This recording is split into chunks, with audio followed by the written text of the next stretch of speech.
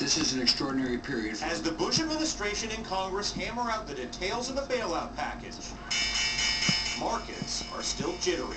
The ongoing worry? Instability in the so-called credit markets, where banks lend to businesses and individuals large and small. Because of the relaxed lending standards and considerable risk-taking on Wall Street, those markets are largely frozen.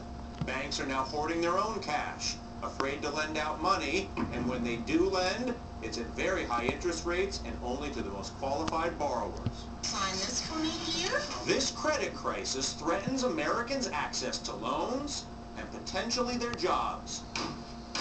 That's because our economy is dependent on the ability to borrow money at reasonable rates. Supporters of the bailout package argue the $700 billion will help that. Taking over the bank's so-called bad mortgages would once again free them up to lend money. But those opposed say this plan does not address the root of the problem, housing, with plummeting home values and trillions of dollars worth of homes on the market. And they fear because the plan is so big, if it doesn't succeed, the U.S. will be left with few alternatives to resuscitate its rapidly slowing economy. The price tag may seem like a lot, but the administration hopes it will get at least some of that back. Whether they do is dependent on how well they're able to place a value on those complicated mortgages and what happens with all those houses for sale.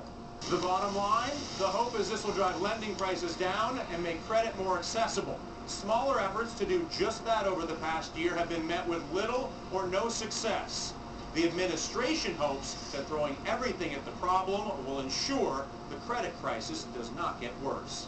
Dylan Radigan, CNBC, New York.